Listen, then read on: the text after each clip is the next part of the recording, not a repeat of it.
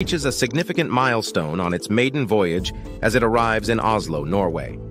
This historic visit marks the first time in 65 years that a U.S. aircraft carrier has docked in the country. The timing is no coincidence, as tensions between the West and Russia continue to escalate.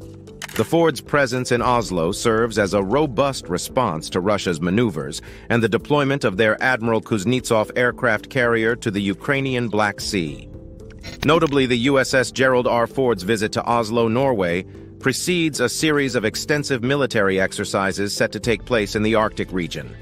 These exercises will involve a staggering number of resources, including 150 aircraft and approximately 3,000 military personnel hailing from 14 Western nations.